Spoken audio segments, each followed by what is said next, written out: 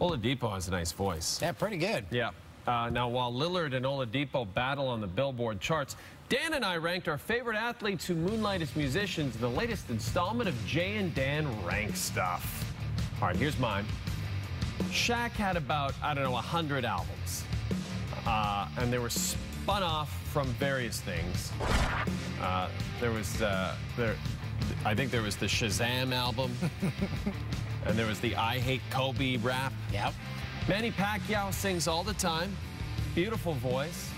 Future president of the Philippines. And Jesse Barfield and Lloyd Mosby. Don't remember this one? Here it is.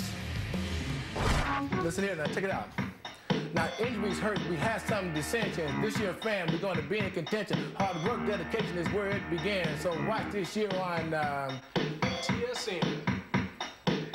TSN. Whenever I see that, I think, are they living on a boat? It looks like they're in a houseboat. Here are my picks. Peter Sidorka was supposed to be #1, but anyway. John Daly's at #2. Throwing producer under the bus there. No. And Wayne Gretzky, remember when he was on SNL singing Waikiki Hockey? Oh, yeah. It's my favorite. Mona like a hickey means a hockey. Mona like a wiki means love. A moonlit ice rink means romance.